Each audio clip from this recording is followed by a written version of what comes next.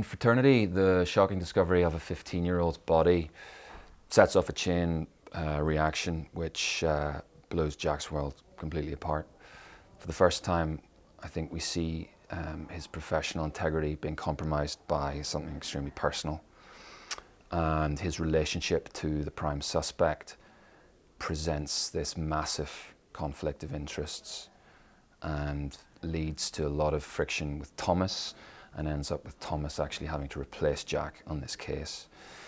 But as ever, Jack's quest for the truth gets him drawn back into this investigation, and then puts his job and actually his life in grave danger.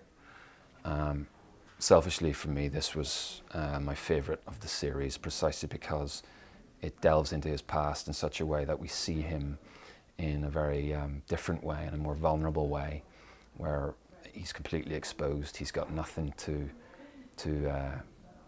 guard himself against, you know, the usual cases he goes up against.